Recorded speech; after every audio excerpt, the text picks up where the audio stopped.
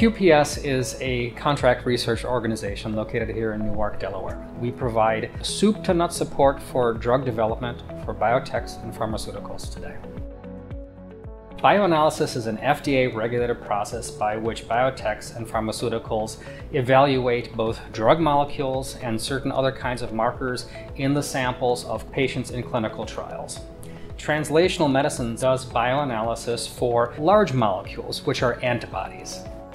If you watch the evening news today, I assure you, you will not be able to escape the multitude of commercials for biologic molecules today. That's the kind of bioanalytical support that translational medicine at QPS provides. In fact, when I see those commercials, I'm quite proud because many of those drugs we help get to market. We have built the Translational Medicine organization over the last few years to include such things as gene therapy and cell therapy. In that same period of time, we've gone from a GLP regulated facility to a GLP and CLIA regulated facility.